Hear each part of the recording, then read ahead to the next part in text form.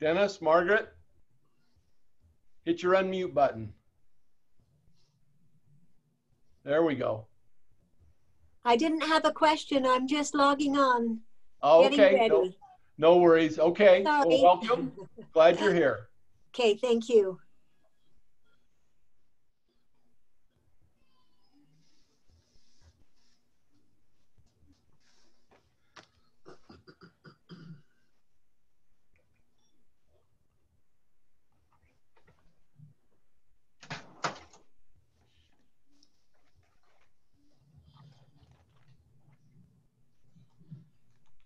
Well, welcome to my home, everyone.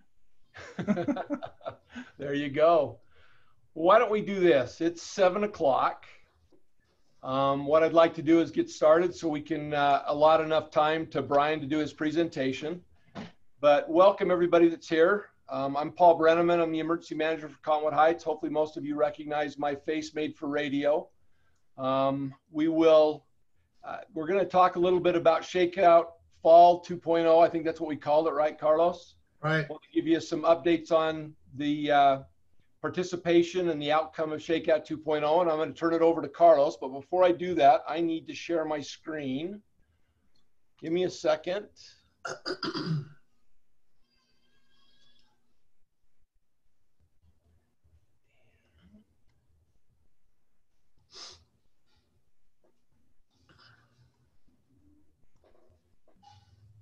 Two more seconds, Carlos. We got it in just a second here. Right.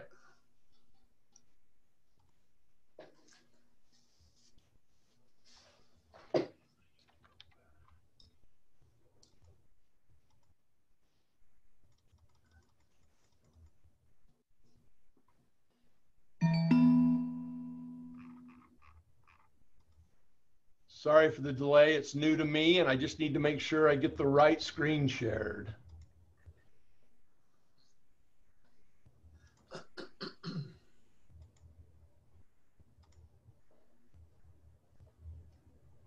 All right, can people see my screen?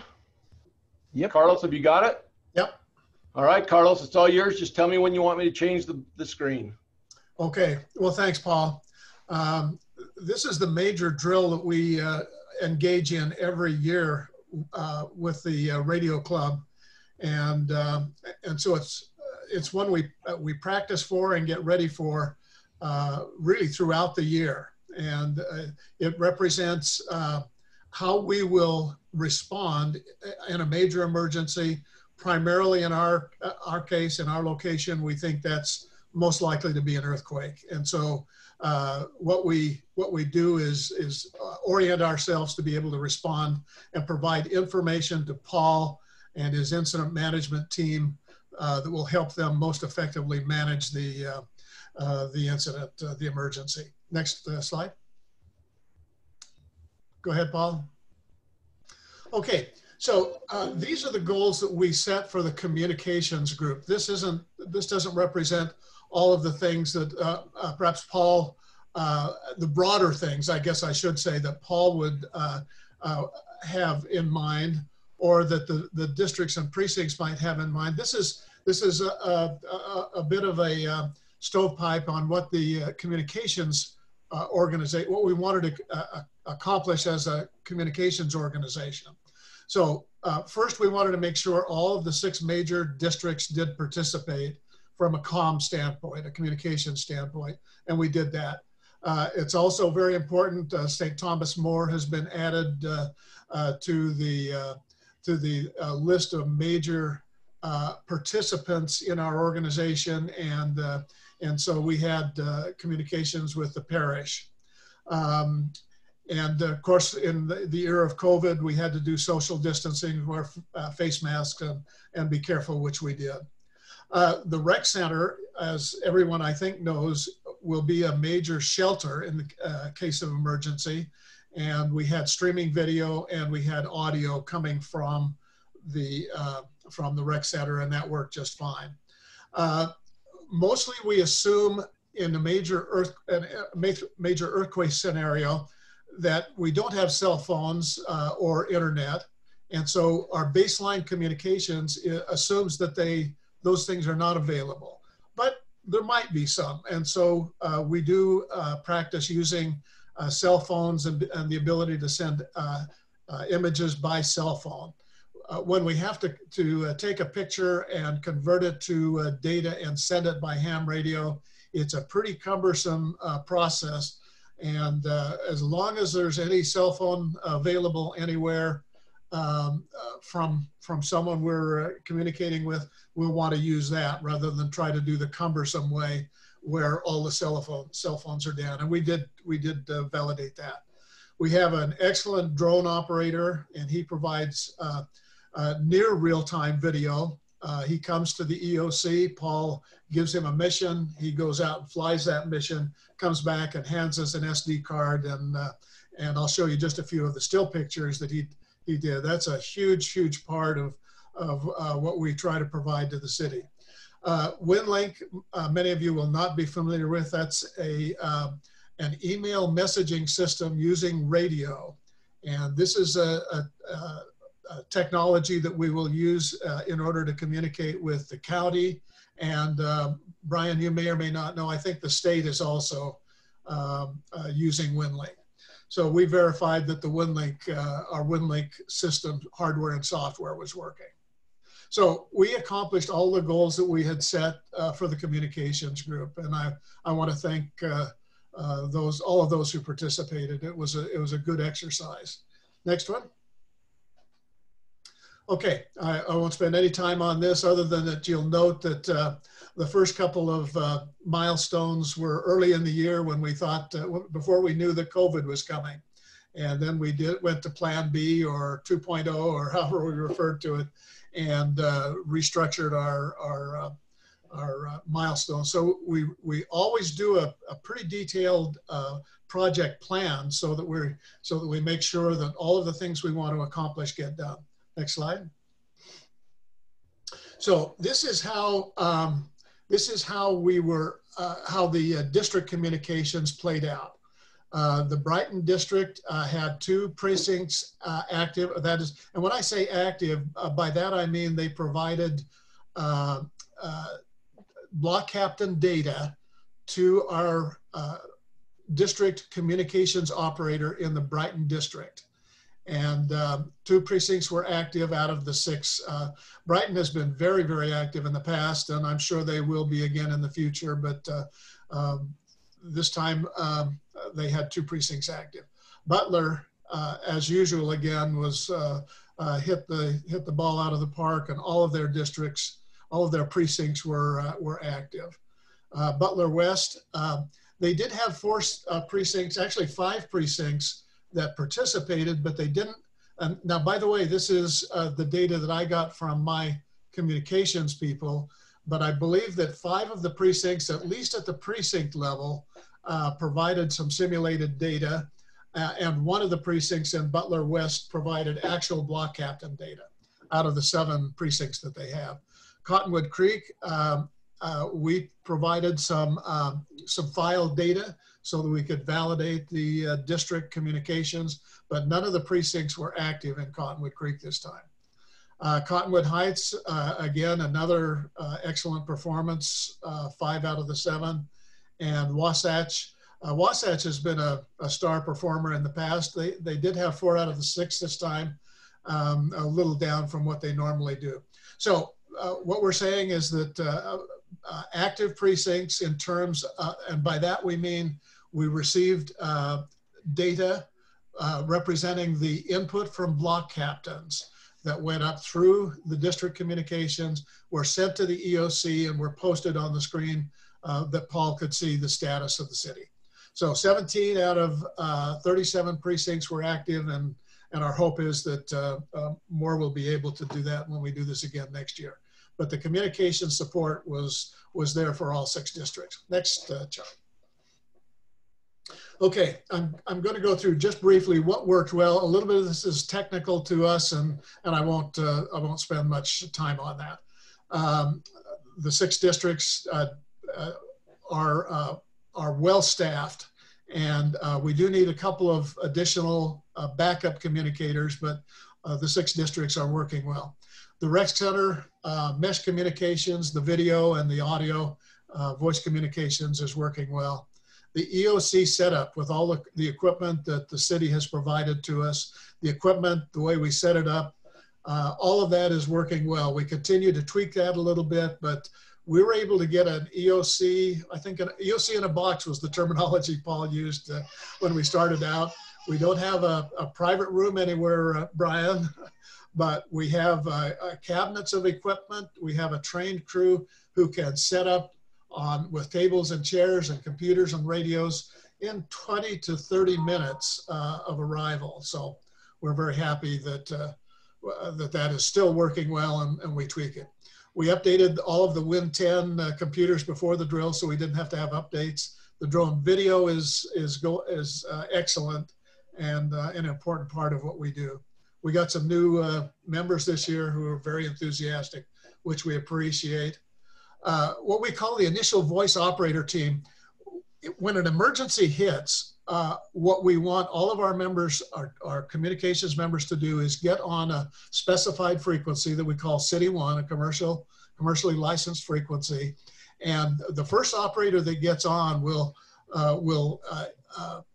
become the net control operator. May hand that off, but at the beginning of an event, whether it's a drill or a real event, we want somebody on the air taking check-ins and beginning to create a network, a voice network for the event. And so we're training people to do that. And we'll have some people whose job will be to be one of the part of that team. But we're training all of our members to be able to respond quickly, because the EOC won't be set up for that 20 to 30 minutes. And so in the interim, somebody is running the network. Next slide. Okay, so those were the things we thought worked really well. This is what we learned and want to improve on. Overall precinct participation, you could see from the prior chart that really needs to improve if we're going to provide the benefit to the city. We need the precincts to be more active. To that end, Paul and I have talked about precinct training on the CSV files. That's one of the technical aspects. If you've got active block captains, we need to be able to get the data into these so-called CSV files so they can be sent by radio to the EOC. And we'll be doing that, Paul, maybe December or maybe January. You know, we can talk about when that will come.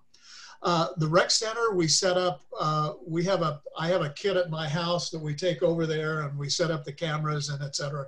We have now done inspections of the rec center. We're working with their management.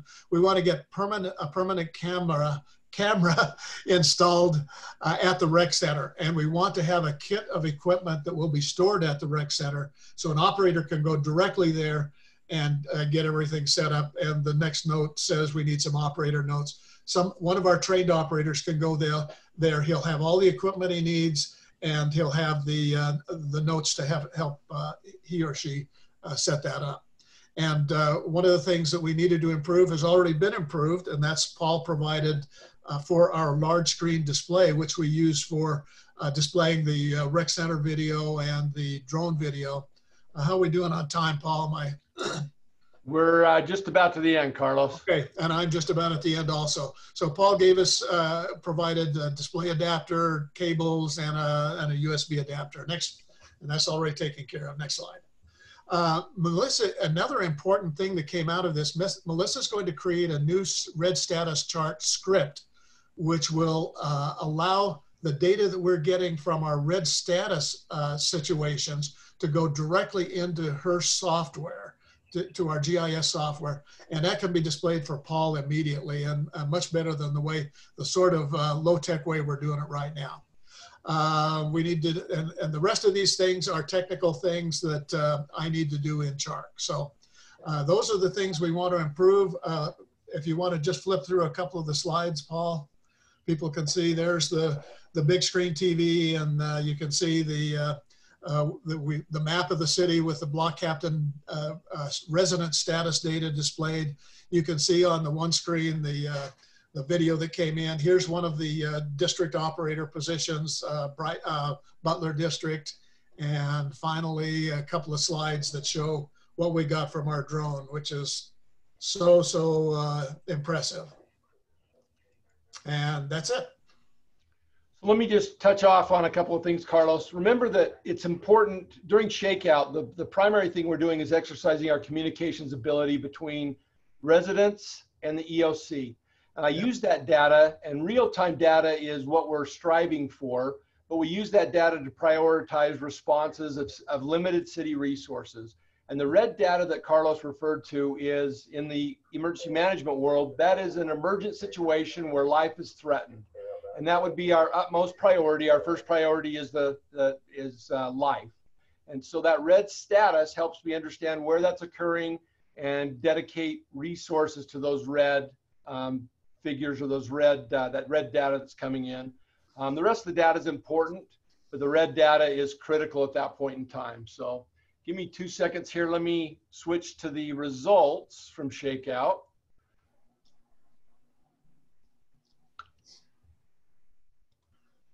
This is a map provided by our GIS specialist, Melissa Blue.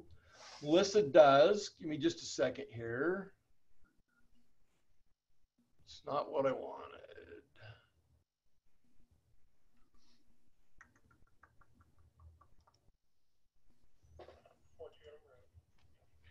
So this is the data that was collected during Shakeout. And each one of these white dots represents a residence within the city, and that's information that residences that did not participate or we didn't receive information from.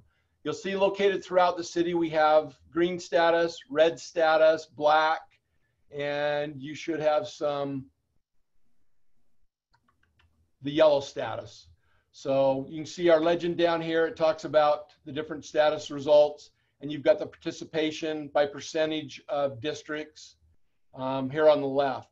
But as you can see, we've got some very large holes, which is kind of disappointing, but it's not to be unexpected. This was a non-traditional time. We usually do Shakeout in April of every year. We have the benefit of the state of Utah doing all of their mass advertising for Shakeout. People expect it in April, and it was just kind of a strange time for us. But we do think it's important.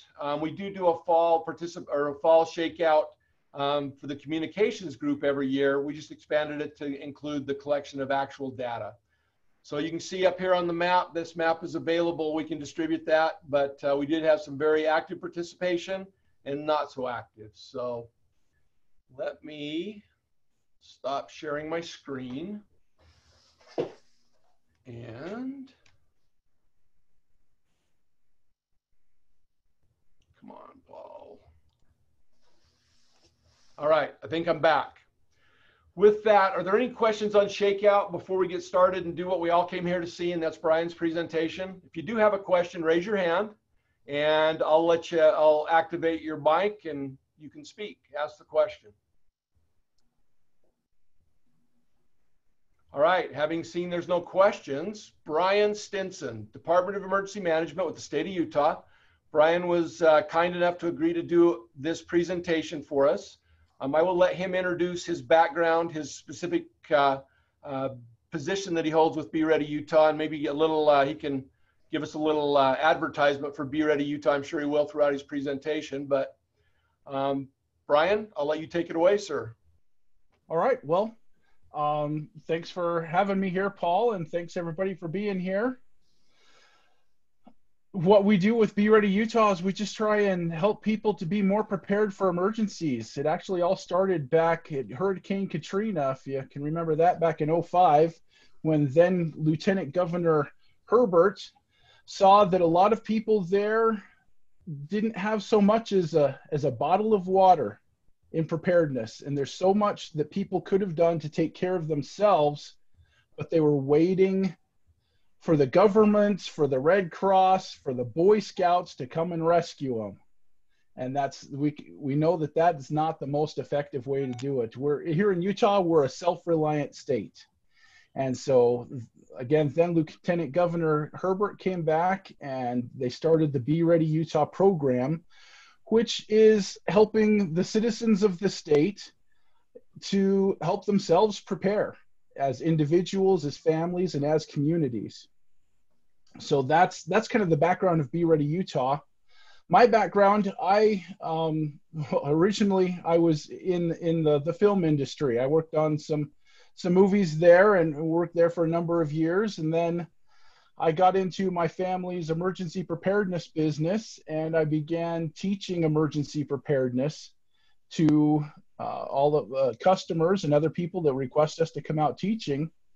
And I loved it so much that when this position opened up a few years ago with Be Ready Utah, I applied for it. And now I get to teach people about emergency preparedness full time. And it's wonderful. I love to help people be more prepared and ask and answer some of those questions that they ask about just some of the little things that, well, how do I do this? Well, you just do that. And they get the glow in their eyes. I can do that. And that's what emergency preparedness is all about. We can do that. Every little thing we do can help us be more prepared.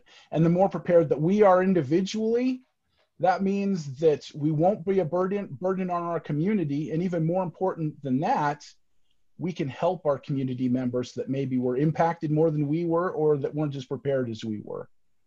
So that being said, let me go ahead and get started with the presentation here. I'm going to share my screen. Okay, so as advertised, we're going to be talking about hygiene and sanitation. And one of the things about hygiene and sanitation, most people have not thought about it at all for their emergency preparedness. All right, so hygiene and sanitation. You know, as a society, there's a lot of things that we have, a lot of conveniences, and we can dump it. We can push a button, we can pull a lever or bring it to the curb, and all of our sanitation worries are just taken care of. But what about when those conveniences are all gone? What do we do then? Unfortunately, many people often become lazy or apathetic with their sanitation and hygiene when all the comforts of home have been taken away. Have you ever been out hiking on trails and maybe you're out there, and what happens when the garbage can gets full that's along the trail? Yeah, that's what happens. And that's just in normal times when things are normal and we just get lazy. Imagine a time of crisis when we're stressed, maybe we're scared, we're trying to survive, and all of those comforts of home have been taken away. What happens then? There was one time, another story. My brothers and I were out camping, and they brought some of their youngins along with them. And there was some improper hygiene things that were going on. I mean, you know, I'd always been taught, you know, you're out camping, you dig the little hole, you put everything in there that you don't want to see, and you cover up the hole. But some of the youngest ones had never been out camping, and some unpleasantness ensued. You know, and it's one thing for this to happen out on a mountain with thousands of acres, and you're gone for just a few days. But what about if this happens in your neighborhood? And it's not just for a few days, it might be for a few weeks, or perhaps if it's bad enough, for a few months. We can't let this happen. Both you and your family and your community are going to suffer the consequences. Improper sanitation and hygiene that leads to disease, things like typhoid, dysentery, diarrhea, cholera, all of those things can be deadly. In fact, in 2010, there was a really catastrophic earthquake in Haiti. Because of improper sanitation, more than 1 million people got sick with cholera. It's very contagious. Thousands of people died, not even directly from the earthquake, but from the spreading of the disease. After that incident, a study showed that the outbreak began in a professionally set up shelter that was just improperly disposing of their waste. It was exposed. It was getting into their drinking water, and that's how the disease started and spread. And again, these are bad enough in normal everyday life, but during a disaster, when medical supplies and hospitals aren't going to be available, I mean, just imagine the last time you ate something bad or something, and what did you do? You went to the doctor, you went to the drugstore. What happens if those are unavailable? So, what's the number one rule of emergency hygiene and sanitation? Pretty simple. Keep yourself and your living environment clean. Now, what does that mean? It's a little bit more difficult to do when we don't have that running water and we don't have functioning sewers and garbage removal, but it is still possible, but you've got to have a little bit of knowledge and you've got to put a little effort into it.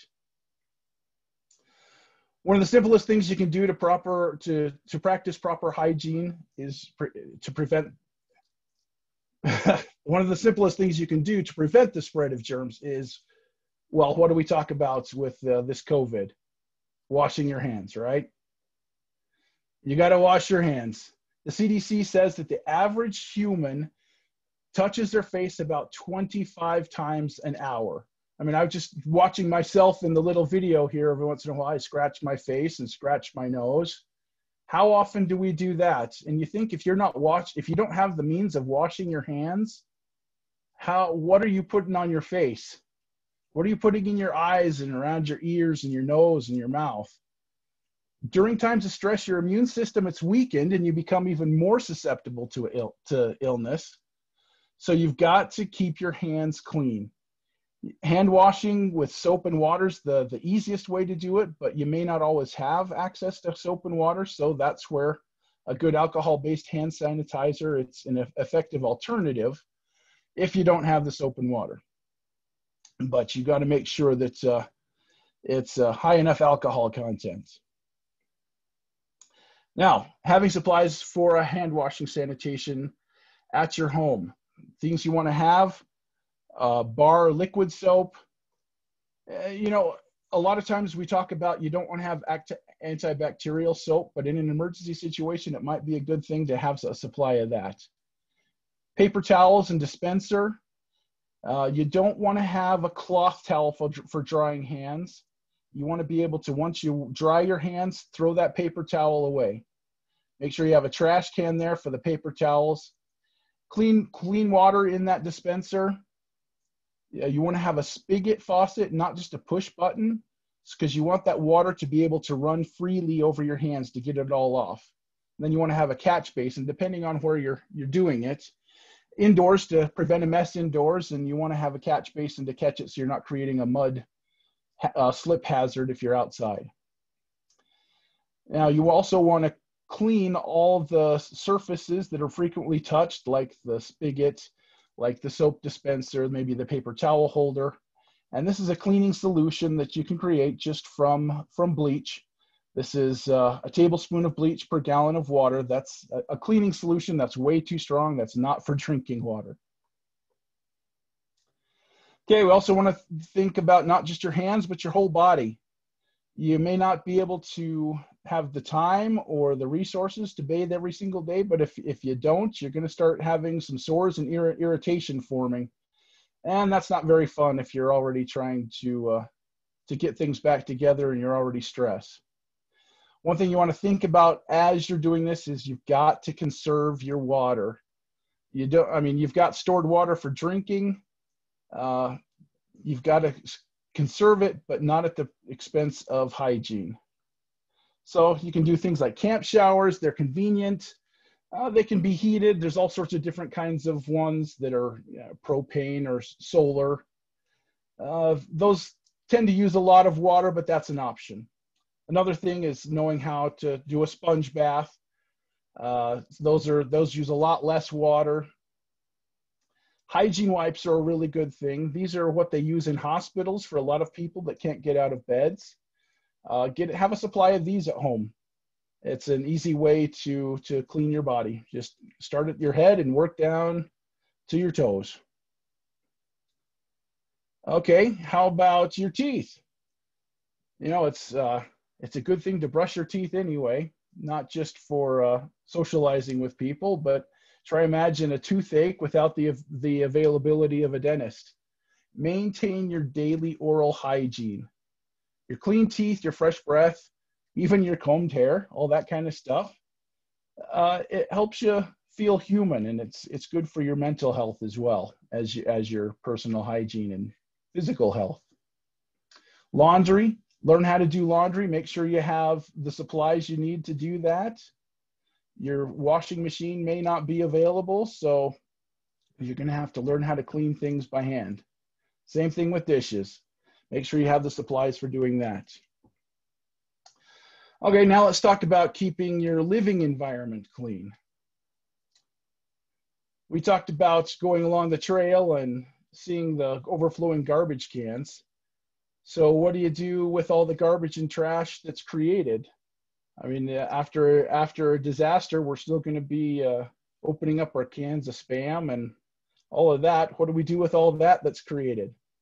We live in a disposable society, and as such, we create a lot of rubbish. In fact, in my house, I've got to take the trash out at least once a day. So what happens when the garbage truck doesn't come anymore? What happens when that becomes this? That is not healthy. First of all, remember, we've got to keep the roads clear. In a large-scale emergency, rescue vehicles need to get around. They need to get to you, wherever the emergency may be. So make sure you're not blocking streets. Second, this is a huge attractant for animals, many of whom might be displaced pets, and they've never been on their own before. So they're going to be all crazy, not knowing what's going on, and this is an attractant to them, and it could be dangerous. It also attracts flies, insects, mice, and rats, and that attracts things like snakes and other predators. So this is all just bad. We've got to avoid this. So how do we prevent it? Well, what's the thing that we hear about recycling? What do they tell us about that? You got to separate, reduce, reuse, and recycle. And this very much applies to just keeping our living environment clean after a disaster. So usually what I talk about is separating the trash, or what I call the non-biological hazards, from the garbage or the biological hazards. So now we've separated the trash from the garbage. Now let's talk about what to do. We'll talk about the garbage later. This time we're going to talk about the trash. So what can we do? We make it smaller so it doesn't take up as much room. How can we do that? Well, crush it, right? Smush it. You can also burn it. Burn it is a possibility. Now, you have to be very careful with that. It depends on the local laws and the restrictions. If you live in an apartment, you probably won't be able to do very much burning, especially not on windy days. If this is an option to you, have a safe place of burning some of that trash. Make sure that if you have paper and those kinds of things, that you have a screen to keep it from blowing away. We don't want to create a second disaster after the disaster by creating a fire within our neighborhoods. So if burning is an option for you, practice fire safety. Now, once that ash is cooled down, put it in a metal bucket. You're going to want to save it. We'll talk about what to do with that cool ash a little bit later, but that's another option. Okay, other things that you can do after you make it smaller, other things you might just need to organize it and temporarily store it somewhere until services resume. You might need to play the Tetris game to cram it into as small a space as possible. Now, because this is not an attractant, if you've done the separation between the garbage and the trash properly, you should be able to store this either indoors or outdoors. It's not a biological hazard, but you do want to make sure that you keep it dry. Another thing you do also with the reuse and recycle, think about what else can I use it for? Depending on the severity and the duration of the incident, you might not be able to go to the convenience store or the hardware store for a while. So what? What are you going to do? Use your ingenuity, your creativity, your imagination. Figure out new ways of using those items. What's the old adage? One man's trash is another man's treasure. Learn how to make usable tools and items from those scraps. And one thing you can do, you can go to the Be Ready Utah website. You can see that That's a link up at the top, bereadyutah.gov. And we have some ideas on there of some things that you can do, making cooking utensils and other things from some of your items from around the home. Okay, now what about the garbage, the biologically hazardous stuff? Well, you have to separate the liquids from the solids. And what do I mean by that? You know, the yellow stuff from the brown stuff. Depending on the liquid, okay, well, this is other kinds of liquid. Things like dish, laundry, bath water, those can be spread over gravel, just harmlessly evaporates. Other things like your food waste, those can be dried and disposed of with the other biological waste. Now, what do we do with the other stuff? Yes, that stuff, the putrefied human waste. That is, in combination, the liquid and the solid human waste, is one of the most toxic substances on the earth, and it has to be separated. You've got to separate the liquids from the solids, just like the other garbage. And otherwise, it's, like I said, it's very toxic. So it has to be separated to reduce its toxicity. Well, okay, so you say, I have a plan though. I don't need to worry about separation. All I am going to do is I'm going to dump a gallon or two of water down the toilet, get it to flush. If I don't have incoming water, it's okay because it doesn't take power to flush the toilet. I just need some water. So it's gravity, it works by gravity. That's my plan. That's not a very good plan. Think about it. If the water's not working, a gallon or two, that's a huge waste of more than a day's worth of drinkable water. Also, depending on the emergency, if it was an earthquake or other incidents, the sewer system is probably broken or it's otherwise not working, and that flushed waste is coming out wherever the break in the line is. It's possibly right under your house. So you're creating a toxic sewer right underneath your home that is very dangerous. Plus, think about it, if the power's out and the sewer pumps that push the waste to the treatment plants aren't working, that sewage is going to be piling up in the pipes. Because we talked about infrastructure a little earlier, it takes power to push that to the treatment plants, and if the power's out, it's not being pushed, so it's just backing up in the pipes. And well, what's the old saying about, you know, stuff flows downhill? Those that are downhill are going to start seeing sewage coming up from their toilets and their drains. So you don't want to just put that stuff down the toilet after an earthquake or other large-scale emergency. Okay, well, I've got another plan then. Just so you know, I used to work in emergency preparedness, and a lot of times when people would come in a retail store, people would come into the store looking at adding to their preparedness supplies. Oftentimes, one person would turn to the other and point to the sanitation kit and say, I want to get one of those. And usually it would be like the husband, and he'd say, nah, we don't need one of those. When I'm out hunting, I just go behind a tree and that's good enough. That is not good enough. Think about it. Waste on the surface of the ground is a big attractant of all the vermin that we talked about before. Plus, the next rainstorm, it's going to spread it around. So, excuse me, that's not an option. Plus, how unsightly is it to see excrement? Yeah, that's not something you want to see, let alone have to be concerned about it getting into your living environment.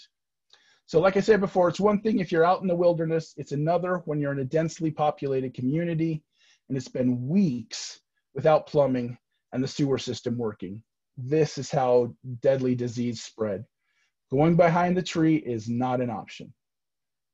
Okay, well, then I'll just dig a hole and I'll bury it in the backyard. And maybe I'll even kick some dirt over the top of it. Nope, that doesn't work either. That putrefied waste, it's still going to go into your soil and make your soil toxic. It'll seep into the groundwaters. The animals will just dig it up and spread it around. So you can't even just dig a little hole in your backyard and bury it. Okay, well then, if I can't do that, what if I build an outhouse over the hole like the pioneers did? That'll protect it from the animals, right? Nope, that doesn't work either. Sorry. That putrefied waste is still going to seep into the groundwater, and we are still just too densely populated to safely bury untreated human waste. Okay, well, I have an RV. I can just use the toilet in there until normal services return. Nope, that doesn't work either. How long can your RV go before it needs to be emptied? I know that my family, I have a family of 4, we can go maybe 5 or 6 days before emptying the holding tank. That's all great and fine. What if the emergency is longer than 5 or 6 days? Okay, so I just empty it when it gets full, right? Just like I do when I go camping. I know of a few different dumping stations near me. No worries, right? Nope, sorry, that doesn't work either. All the roads are, think about it, after an earthquake, are the roads clear? Can you get to the dumping station? Do you have the fuel to make multiple trips there? Also, probably everybody else that has an RV is thinking the same thing. You ever gone to a dump station after a summer holiday weekend? I know that last time I tried that, it was a few hours before I got out of there because the lines were so long. So that doesn't work either. Plus, those dumping stations, they fill up. They need to be emptied as well. And during an emergency situation, they're not going to be a high priority to be emptied. And if they're full or not functioning, they're just going to be locked down. So that's not going to be an option. So what usually happens, people have their RVs full and they don't have any place to dump it. So what they do, studies have shown after emergencies, people go to other neighborhoods, other communities, and they just dump it in the gutters and along the roadways, causing a toxic mess for others, literally bringing their crap to other people. So RV is not a good option either. So I've told you all the problems with all the plans that a lot of people have already had. So what do you do when you got to go? Expelling our bodies of waste, it's an important part of everyday health. And we need to provide a safe, private, and sanitary means for ourselves and our family to do their business in a relatively comfortable way. Many people tend to hold it if they're not comfortable using what exists, waiting for something else.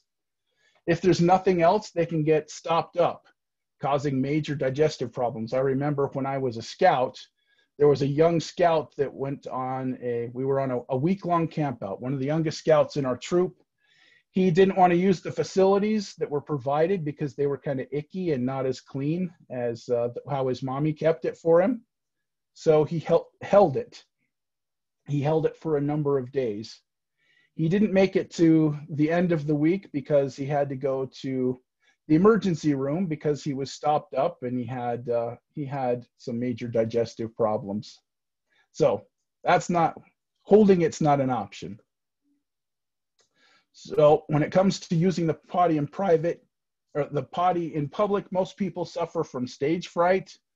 So if available, you can use your existing restroom. It's clean, it's protected from outside vermin, it's manageable. If that's not available, you can use another room in your home, indoors, exclusively as an alternate restroom area. If you have to use outdoors, block off a corner of a room or in the yard with tarps or blankets to create a privacy shelter, but privacy is important. Another reason to use the existing restroom is the proximity. It's close enough to the living environment that family members won't unnecessarily hold it. But if you have to create one outside, make sure it's close enough so family members can easily find their way there and back again safely. Think about ease of use for your sanitation. Keep it simple for everyone. Adapt for the abilities of young children, elderly, or those with access and functional needs. Teach everyone how to properly use the emergency facilities. It's got to stay clean. Have your hand washing and hand washing station or hand sanitizer nearby. Clean the area frequently with disinfectant. I talked about how to make disinfectant earlier. Wear PPE. We all know what PPE is now that with this coronavirus, your personal protective equipment when disposing of the waste. Make sure that you protect yourself from that. Dispose of or sanitize any article of clothing or object that comes in contact with that waste. So, how do we dispose of it? Well, like I talked about before, your liquids and your solids, you've got to separate. Urine and fecal matter must be separated since they're disposed of in different ways. A 2-bucket system separating liquid and solid waste is an effective and sanitary means of taking care of human waste in an emergency. The Be Ready Utah brochure, I'll show you this at the end of the presentation. We have a list of suggested items to put in your 2-bucket porta potty kit, and it can be found at bereadyutah.gov. So I'll show you that brochure again at the end. So bucket number 1, you don't need to have a bag in it, and it's used exclusively for liquid urine. Have that separate bucket. So you're saying, Brian, that we've got to have 2 different things. So while I'm going, I need to hold it and switch while I'm, yeah, that's the way to do it safely. All right, so empty after each use into the bushes or over gravel where it's going to harmlessly evaporate. You don't want to dump it on pavement or asphalt where it might pool. You probably don't want to throw it on your lawn or the garden. That concentration of urine is way too toxic for growing things. And then rinse the bucket and it's ready to be used again. Give me just a second here. Needed a quick drink. Okay, bucket number 2, that's for the solid fecal waste only. To make the solid waste inert, it has to be completely dry. That's why we separate it from the liquid waste. How do we make it dry? Well, first you got to line the bucket with 2 heavy plastic bags, and you put a layer of kitty litter in the bottom. So how many of us that don't have cats have a supply of kitty litter? I don't have a cat. I don't like cats, but that's just me. But we need to have a supply of kitty litter in our emergency sanitation supplies. As you're depositing waste in there, you cover it with more kitty litter to absorb the moisture and to reduce the odors, just like the cats do. Once it's full, you put on your PPE, securely tie off the bags with twist ties and carry them outside, still in the bucket, to prevent the spills. Don't carry it out in the bag. That is a potential for breaking open, and you don't want to break that open and have it spill out in your home or someplace else before you're ready to dispose of it. So yeah, carry it out in the bucket. For convenience, you can use your bathroom toilet for solid waste. You might not have a lot of room for 2 buckets and the toilet in there. So if you want to create what's called a dry toilet, you'd want to use the toilet for the number 2, your number 2 bucket. Turn off the incoming water, scoop out the remaining water in the tank and the bowl. Remember, you don't flush, don't put any liquids down your system. Make sure your toilet's clean, scrub it clean. Line it with a large garbage bag, just like in the bucket. Make sure you have the right size, probably for, well, that's an elongated industrial toilet. You'd probably need to have the larger black garbage bags, but if you have a regular sized toilet, maybe the white kitchen sized garbage bags would be able to fit it. Make sure you have a really good supply of these. You don't want to run out of these bags and have them in your storage. So just like the bucket, put some kitty litter in the bottom of the bag in the bowl. Now, temporary storage. This is for if maybe you have a very small yard or maybe no yard, maybe you live in an apartment, a townhome. someplace where you can't bury the waste. This is a temporary storage option. You can store it outside, put it in a concealed area. You don't want other people or anybody to see where you're storing that. Use a large garbage can with a tight lid. Probably don't want to go any more than like 30 gallons. Secure it to a strong post or to a tree so it doesn't fall over. Strap down the lid with a rope or with bungee cords. Double bag the can, just as a safety preventative measure. Open the bag of waste and then empty the kitty litter and the waste into the can. Then put the empty bag in the can as well. After dumping in the waste, throw in your disposable gloves as part of your PPE that you wore to carry it outside. Hey, Brian? Yes, sir. We have one question from Wendy Wixom. She's asking, how do you calculate how much kitty litter to have on hand? Well, that's one of those things like how much water should you have stored for an emergency? You would kind of want to think about, well, I know you can go to IFA. I think IFA has really big bags of it. If you want to do something like that, I think that's a good price. But in terms of how much, I mean, as much as maybe you have room and budget for. How many people are in your family? How often do you think you're going to be using it? Some of these things might be good for the next time you go camping. Try out this method of sanitation. Instead of using your RV or the provided, depending on where you're going, try and use this and see how long you can go or how much it takes before you fill a bucket. You only need enough kitty litter in the bottom of the bucket to create a layer, and then once it's been used, you only need to put enough on it to cover a light covering over the waste. So that's a good question of how much, but it depends on how many people are in your home and how long the emergency is. So I don't have a definitive answer, but I would say have many bags of it. Brian, I have one more live question. It's from Lynn Marsh. Go ahead, Lynn. Lynn, go ahead and unmute your phone or unmute your computer. Lynn, can you hear us? Yeah, can you hear me? There we go. Yep. Okay. It's been a while, but the last time I checked, neither the state, the county, or the city has any provisions for collecting this human waste. Does that change? Right. That's it wouldn't be a state thing. It would be local. And that's something that we talk about a little later in the presentation. You need to talk to your emergency manager, if anybody knows who that might be of Cottonwood Heights. Paul? and well, these are things that need to be talked about at a city level and with the health department.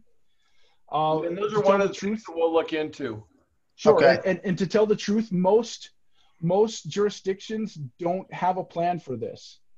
Now, this being said, once that waste is completely dried out, I mean, what do you do? Anybody have a cat? What do you do with your cat's waste?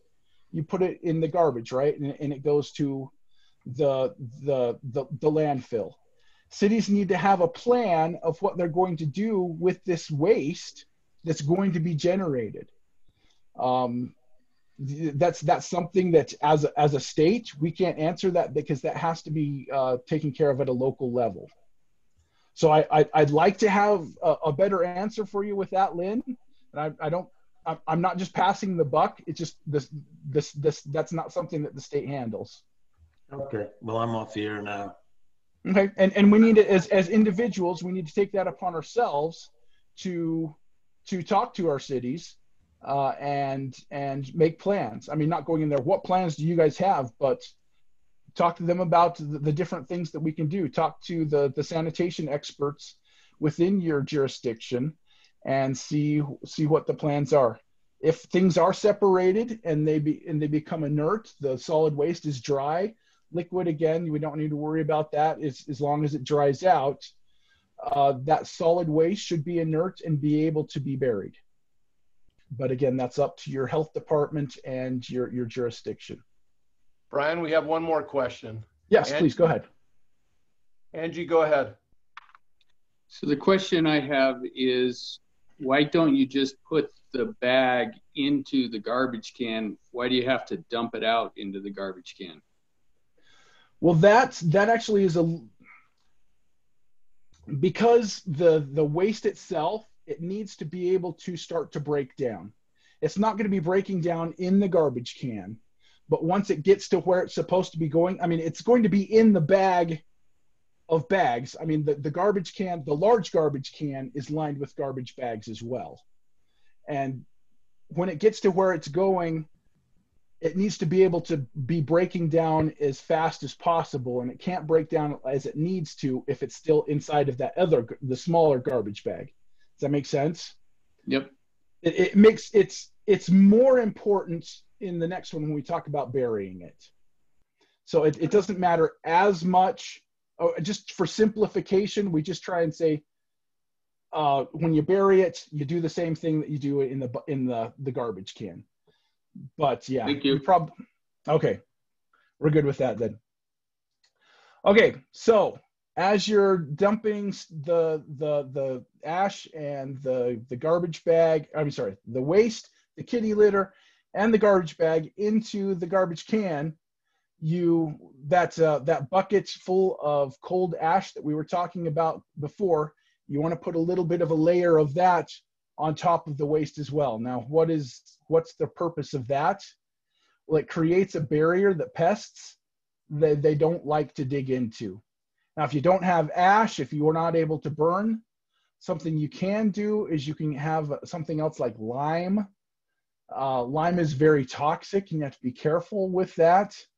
It's hydrated lime, but that's something that you can have stored as well. You can get that at IFA and garden centers, but it just creates something that keeps the vermin out of it, and so they don't want to go digging through it. Okay, after you close the lid, spray the outer surface of the can with disinfectant, and repeat that process each and every single time that you empty your bucket into the garbage can. Again, you need to contact your local health department for instructions on further disposal after that. Yeah, these are things you want to bring up before the emergency, and in community forums like this of what are we going to do about it? Let's make some plans. Okay, burying the waste rather than putting it in a garbage can is the best option, but you have to have a safe location, a minimum of 200 feet away from any water supply or a living area. When you do that, you need to dig a hole about 2.5 to 3 feet deep and about 2.5 feet in diameter. If you're doing that in your backyard, know where the buried pipes and other utilities are in your yard beforehand. And depending on the time of the year and your soil, you may need more than just a shovel to dig. So part of your emergency preparedness supplies could be things like post hole diggers or picks or other things to break up really solid ground.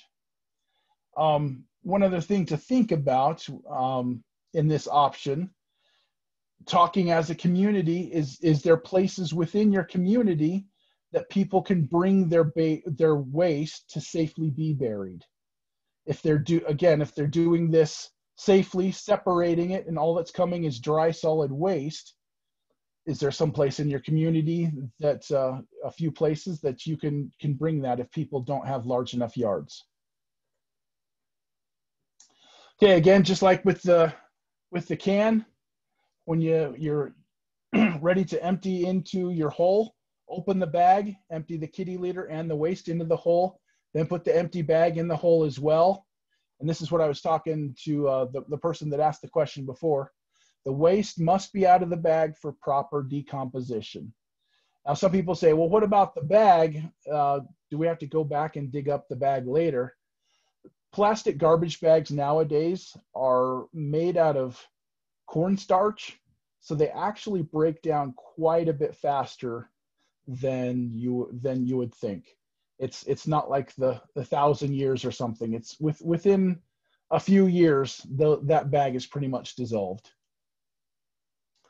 So cover it with ash and dirt after each dump, or just dirt, sawdust, or another absorbent material. That ash, again, it can come from the garbage you burned, or you can use, again, like I talked about, hydrated lime to act as an irritating deterrent to animals and vermin to digging up your hole.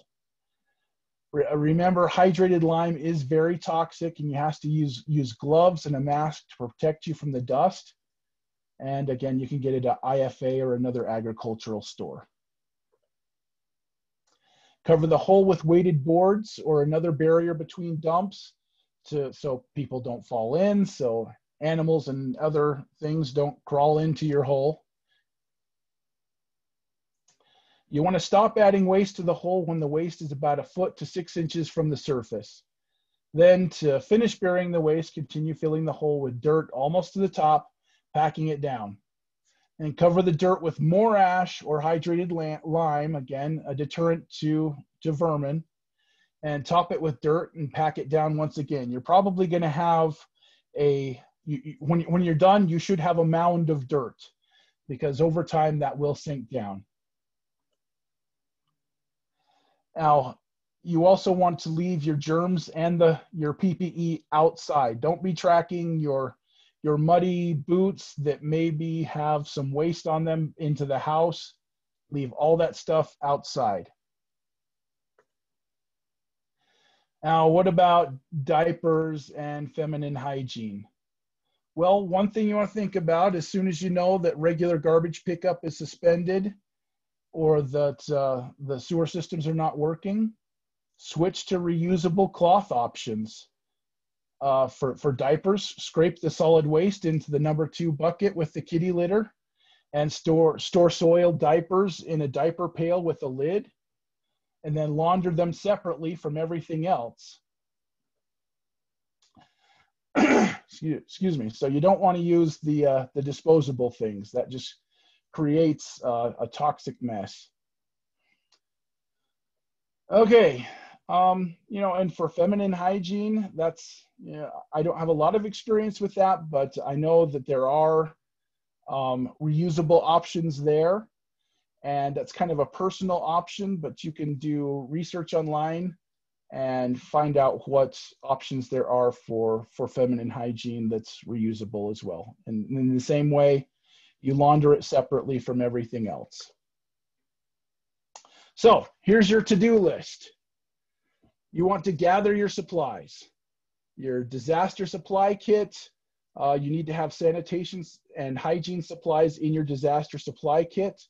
On the Be Ready Utah brochure that I was talking about, that I'll show you at the end of the presentation, has a list of things to put in your disaster supply kit. Has a list of things to build your hand washing station. Has a list of things to build your 2-bucket kit. Think about your laundry and dishes. Do you have supplies to do laundry and dishes by hand? You don't want to do your laundry or the dishes in the sink because that water might go down the drain. Have a tub, have a dishwashing tub and clothes washing tubs for doing that. There's all sorts of, washboards. There's all sorts of different ways of washing laundry that are, I think, a lot easier than washboards, but that's another question. Make sure you have digging tools. Have a good supply of cleansers and disinfectants. One thing you want to think about with your standard bleach, sodium hypochlorite bleach, it only has about a 1-year shelf life. So don't get a 5-year supply, but you want to have a 1-year supply and be rotating it. And if you need cloth diapers or feminine supplies, make sure you have those as well. Other things to do: in gathering supplies, get your personal protective equipment. It's good having those nitrile gloves that they use in hospitals, but for your sanitation, you might want to have those heftier dishwashing gloves like in the picture here. You want to have some eye protection. You want to have some breathing protection, especially if you're going to be using hydrated lime. You need to protect yourself from that. Get yourself some good trench boots for when you're burying that waste outside. Other supplies, anybody have any ideas of some other supplies we might need for sanitation? Something that maybe this pandemic taught us that we need to have a good supply of? Any ideas? Yep, that's right, toilet paper. There really isn't a good substitute for that. I mean, I know the pioneers used to use the old J.C. Penney catalog, or use things like leaves or corn cobs, but that's just not pleasant. So have a good supply of that. How do you know how much you need of that? Well, maybe open up a package that wherever you get it, and write down the date of when you opened up that package, and then write down the date of when you used up the last square out of that package. How long did that take? How long does your family go through that? And then maybe calculate, have a few months supply of that.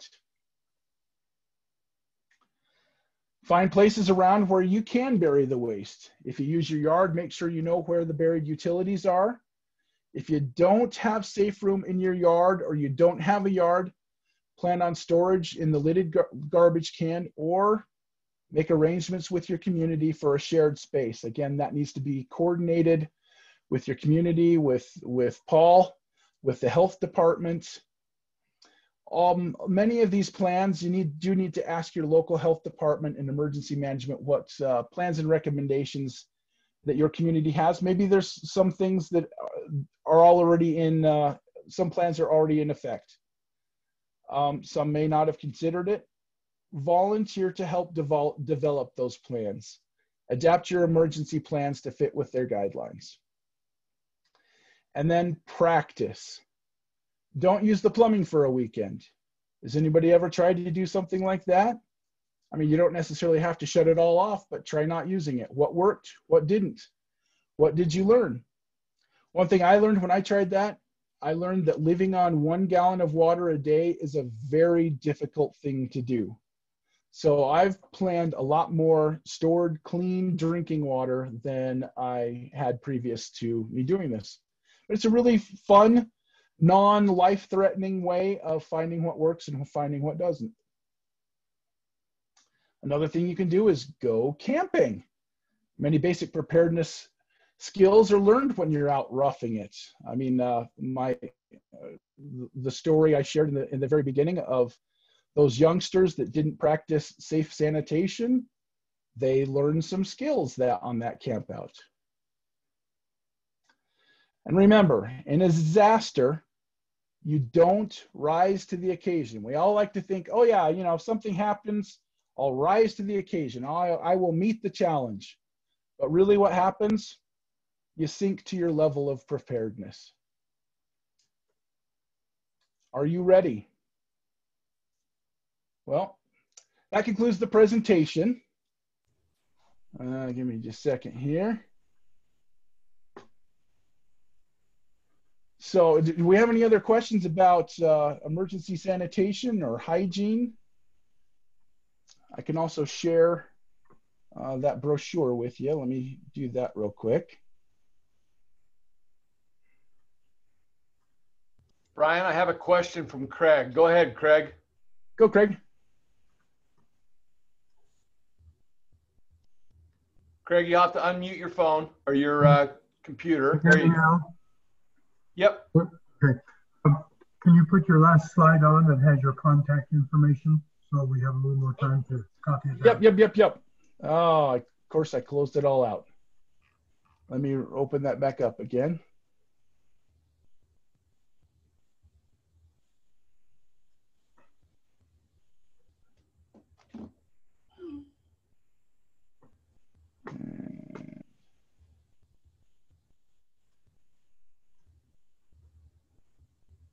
All right. No. There you go. You seeing that? Yes, that's good. Leave it there for a few seconds. Yep, no worries. So yeah, that's our office phone number, 801-538-3400. That's my email. And then you can go to bereadyutah.gov for a lot of information. Don't have on here our Facebook and our Twitter. But if you're on Facebook or Twitter, just look up at Be Ready Utah. And like I said before, we have all sorts of information. We put out at least 4 points of information every single day. This month we're talking about personal personal items and tools that you might want to have in your emergency supplies. And we're also talking about Critical Infrastructure Awareness Month.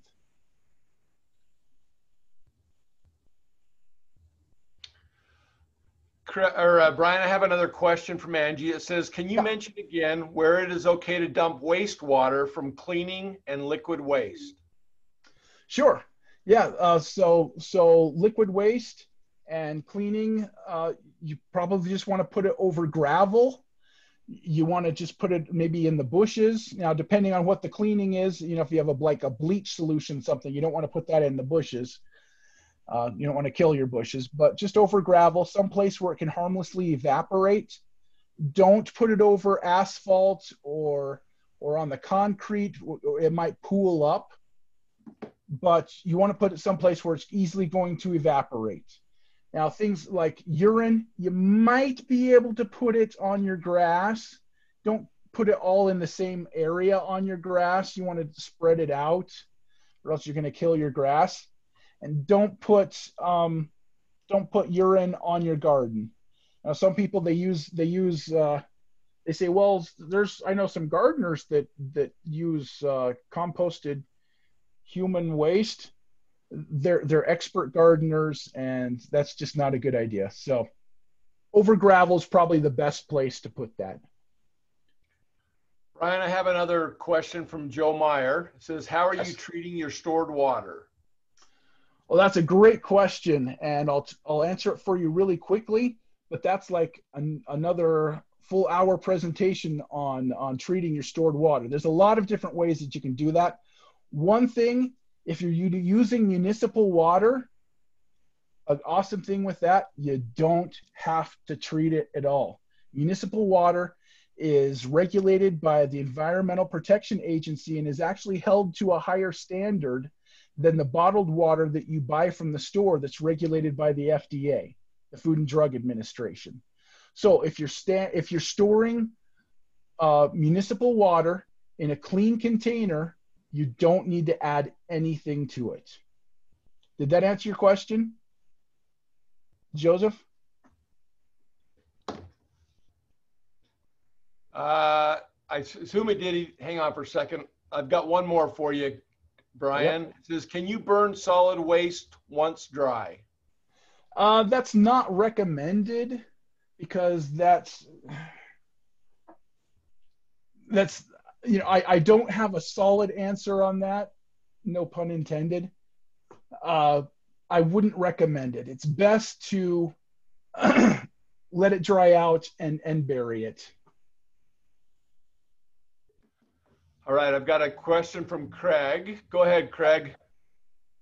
How long will that untreated water, municipal water, last? Do I need to change it every month, every 6 months, every 5 years? Never.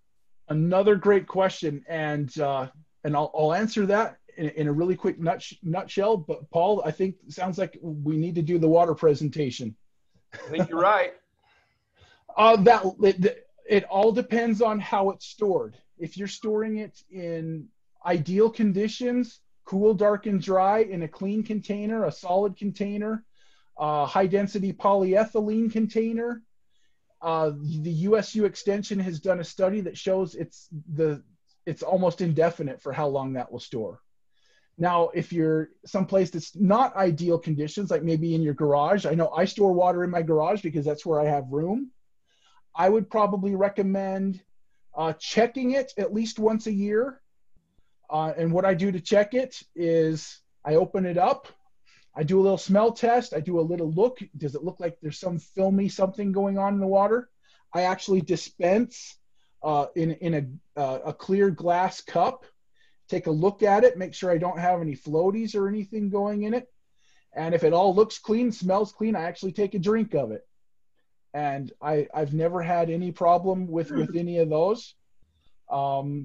if you start to have an issue with it, you want to empty it out and replace it with fresh. Now, that being said, I probably wouldn't want to go any more than 4 or 5 years if I'm storing it in the garage. Another option you can, if you have no place else, you can store it in your backyard. I can talk a little easier when I make this. You can store it in your backyard, outdoors. You don't want to store it on the concrete. You want to cover it if you store it outdoors, and you probably want to replace it every 6 months, probably spring and fall, when it's not frozen or not boiling hot. Store it on the north side of your home. There is another brochure on our website, and I'll point that one out to you as well when we go to the hygiene one. That's all about water storage and treatment, but those are great questions. Any other questions before we go to the website real quick? Craig has one more question. Yeah, go ahead. I'm assuming that all of your presentations are available at getready.gov or whatever that is. BeReadyUtah.gov. BeReady.utah.gov. The presentations are not, but the information's there. So the PowerPoints are there. No, they're not. We're working on that. Some of these are still works in progress, but we're working on getting them there. Now, this presentation, because this is the first time I've recorded this presentation, it will be posted on our YouTube website. Craig, we'll also put it up on the city website as well. Okay, awesome. Wonderful. Okay, appreciate that. Okay, let me share real quick this one. All right, so here's the Be Ready Utah website. Just a second. Be Ready Utah website. Yeah, just so BeReadyUtah.gov. If you scroll down on the right-hand side where it says popular downloads, this is a whole list of a bunch of brochures that you can download them. You can send them out to friends and family, all sorts of ones. Let's see. So hygiene and sanitation, that one right there. This is the one that we've been talking about. Here's how to make your hand washing station. Here is what to put in a hygiene kit that you can include in your disaster supply kit. Down here, we talk about sanitation in the temporary storage in the garbage can and also the burying waste, and things to put in your porta potty kit. So that's the hygiene and sanitation brochure. Again, that's just on the right-hand side of the Be Ready Utah website under popular downloads. Now we were talking about the water storage. Water storage is the one down at the very bottom. But it talks about things to do to how much water you need to store, how you want to store that. And then the second page is how to treat the water once you've used up all of your safe, clean water. So in case you've got to go out and get other.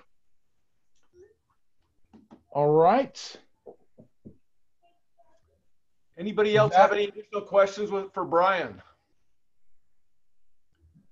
All right, I don't see any more hands up. Hang on, wait, I got one coming in. Said, yeah. Should TP be put in the bags with the solid waste? Should what? Toilet paper? Put in the bags with solid waste. Yeah, throw the toilet paper right in there. I mean, toilet paper breaks down, it's easy.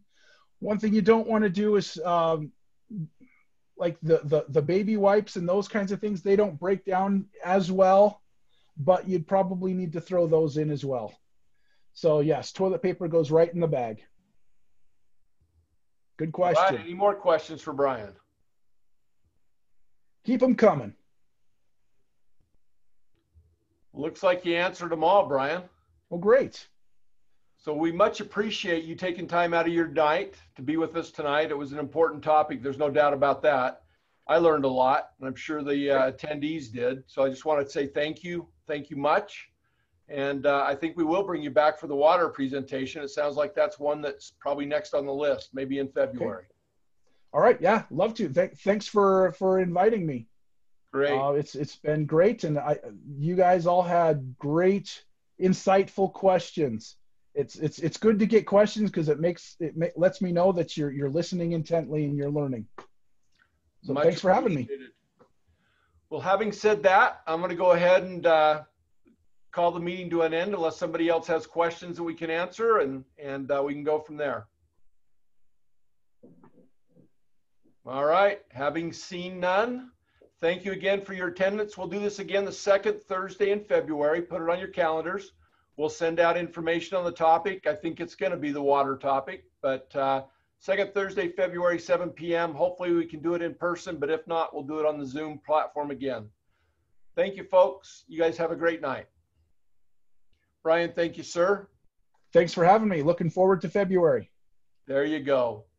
All right. Have a good night, sir. We'll see ya.